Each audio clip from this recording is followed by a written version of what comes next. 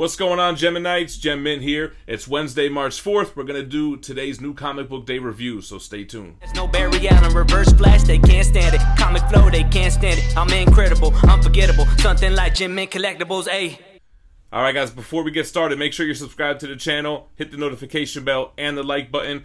This video is sponsored by ThatSpidermanBooth.com, who has $30 mystery boxes. You can get $10 off by using the code GemMint at checkout. The giveaway prize for this box, which runs from today until Saturday, is a Spider-Man 3 CGC 9.6 signed by Stan Lee and Todd McFarlane. But wait, there's more. We're also partnering up with our boys over at KRS Comics, who I know before we even started the channel, and they're blowing up and doing their thing with their exclusive variants. We have a code where you can get 15% off their entire store, and that code is good for life. It's not just one per customer, so make sure to use that code GEMMINT at checkout. They have a brand new Natalie Sanders cover for the Catwoman #1, the whole 100-page 80th anniversary spectacular issue that comes out in April. Well, their exclusive goes live this Friday. They have the regular cover and they have the Virgin variant. You can get 15% off by using GemMint. And man, you got to check out their other stuff. They just had that Mike Mayhew Psylocke Hellions #1 variant too, which is incredible. They offer CGC 9.8 signature series.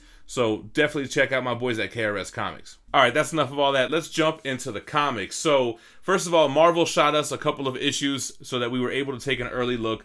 The first one I want to talk about is the Scotty Young and Humberto Ramos Strange Academy. This is a 30-page #1 issue with a ton of first appearances, and it's kind of like Xavier's School for Gifted Mutants, but with magic instead of mutants. This whole new generation of Sorcerer Supremes or magicians, and you have like 2 kids from Asgard, you have a Frost Giant, you have like the son of Dormammu, you have a lot of like next generation type of characters.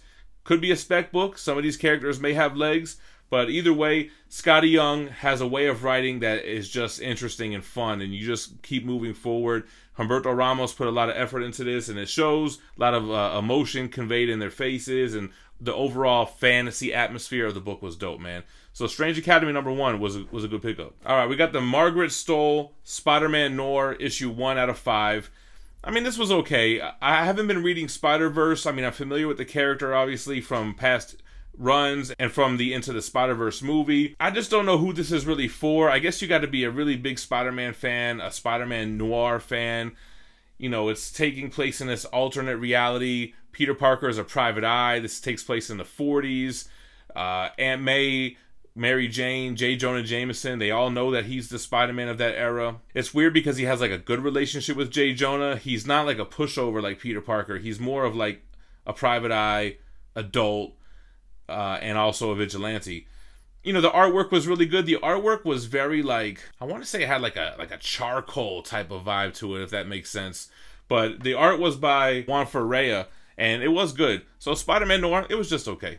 So we have Marvel #1. I think this is a 4-issue miniseries. Now, this was originally a miniseries 30 years ago that was written and drawn and everything by Alex Ross.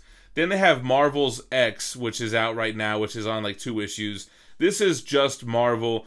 And I don't know, it's kind of like 2 old school stories sandwiched by this nightmare in the dreamscape type of story. And the first story was a Spider-Man story, very artsy looking. It was kind of weird. Like, there was even this panel where it says, if this was back in the day, I would have been back at home round 2 with Mary Jane or something like that. I posted it on Twitter. I was like, what? And then you had like this old Avengers story that takes place after Avengers 3 from the 60s. So I don't know, man. I don't know what they're really doing with this run. I wasn't really digging it. So I forgot I wanted to talk about Image Comics. So Image sends us the PDFs for all the comics of the week. And, you know, I was going through it, and there wasn't really anything for me to read because a lot of this stuff, like Birthrights on issue 42, I'm not caught up. Deadeye's trade paperbacks coming out. That's dope. You guys should pick that up. I've got the singles. Farmhand 14, I hear great things, but again, it's issue 14. I'm not caught up. Man-Eater's one-shot, I didn't even look at. Marked 5. Again, I haven't read 1 through 4. I read this Mercy 1. I couldn't get into it. It wasn't really for me. What was this even about? It was like, yeah, I read the whole issue. It kind of takes place like in older times, like in a witch hunt time. I don't even remember. I read it. I couldn't get into it. Unearthed 6 came out. I'm not caught up. And Out Dark Chew, issue 1. Oh, I haven't read that. You know, I haven't read any Chew. I have like the 6 like deluxe editions, but Outer Darkness Chew. Damn, I gotta get caught up on Chew. So, man, sometimes Image has a lot of stuff that I am reading, like Oblivion Song or Gideon Falls, Spawn. I was reading Dead Eyes. Obviously, that's over now. I gotta step my game up with Image. All right, let's jump into, or continue with Marvel with Marauders 9, Jerry Dugan. This one, man, opened up super strong. I was like blown away with what happened in the beginning of these panels here. But you have this Yellow Jacket story. If you remember, Yellow Jacket is kind of doing that whole, what's that old-ass movie, Journey into this, you know, where they're in the submarine that gets real small. I forget.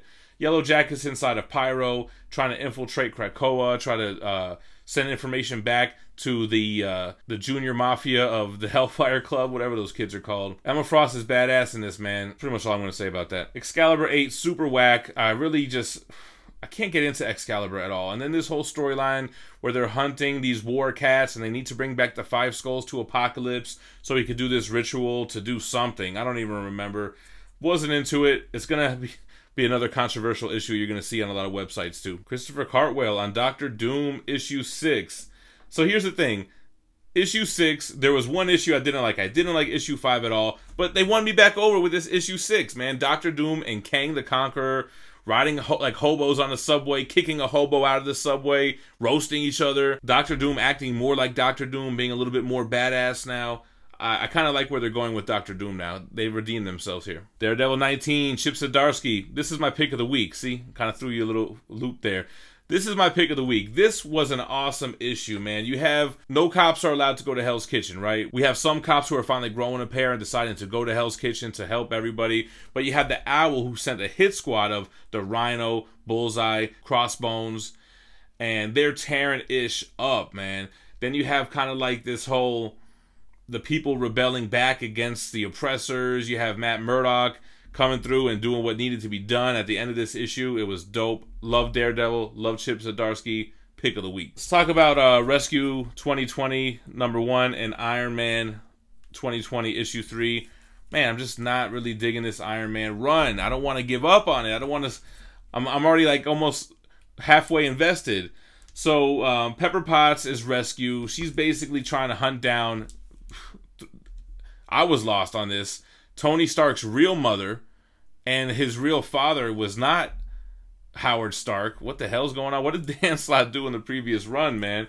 But they're trying to basically get a strand of hair, some DNA from Tony Stark's real mother so that they can resurrect him. Weird, man. And in issue 3 of Iron Man, you know what? It wasn't really that bad now that I think about it. It had a very dope fight scene between Arno Stark and Mark 1, or the Tony Stark consciousness in some fake body.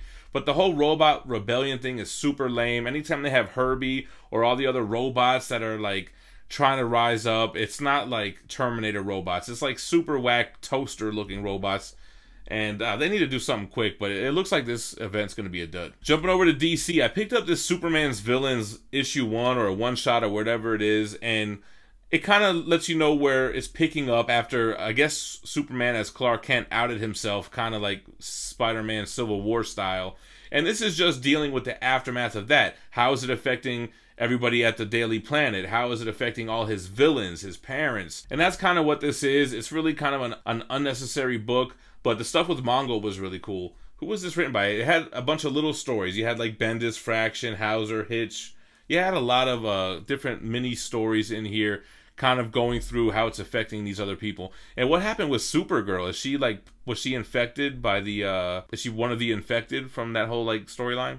I don't know. So check this out. From DC Black Label, Strange Adventures #1. This is Tom King's run, who is coming off of a lot of hate off of Batman. But people loved his vision and they loved the Lantern book, right? Wasn't it Omega Men? Anyway, this feels like he's going to get more praise like with those runs, and hopefully will redeem him from the Batman stuff. You know, this was being teased as like a 4 or 5 page at the end of a lot of issues over the last couple weeks, and I read it, and I didn't even remember that when I jumped into this. But I jumped into this and I really liked it, man. You got this guy, is he a war hero from another planet, or did he commit war crimes on other planets? Is he a hero or is he a villain? And the whole time he's like signing autographs at Barnes & Noble. He's getting this mixed bag reception from fans and haters, and it's kind of interesting, man. I'm really kind of digging and wanting to see where the rest of this goes. It's only a 12-issue series. Well, only, but that's how long most series last these days, if they're lucky. But I'm down for the ride, man. I was digging this one. Sticking with Black Label, we got this Daphne Byrne. This is from Hill House Comics, but it's written by Laura Marks, art by Kelly Jones, Michelle Madsen. What is she, the colorist? You know, it's a weird kind of horror-esque book. The Daphne Byrne's running around with this spirit with her that nobody else can see, and it seems like he's kind of converting her to the dark side here. Her mother is, you know, so heavy in mourn from the loss of her husband that she's just spending all her time and money at this like psychic, and it looks like they're not good people. So I don't know, Daphne Byrne's okay. Last book, I picked up a new #1 from Boom Studios, King of Nowhere. This is by W. Maxwell Prince, Tyler Jenkins, and Hillary Jenkins. So this was a weird ass issue, man. It's like you're dealing with this guy. He seems to be in a dream. He knows he's in a dream, so he's just trying to ride out this weird dream of deer people and fish face people and 6-armed people, and he's at this bar and he thinks he's either hallucinating or tripping or he's dreaming. But, you know, is he? That's kind of the premise here. It doesn't seem like he is. He seems like he's in this place called Nowhere. And I don't know. It was kind of like confusing, a little bit trippy. Artwork was very much matching that theme of being in a dreamscape. So I don't know. I'll probably pick up an issue 2, but it was kind of weird. All right, guys, that's the new comic book day reviews for today. Let me know what you thought about the books down in the comments below. I almost didn't have a pick of the week.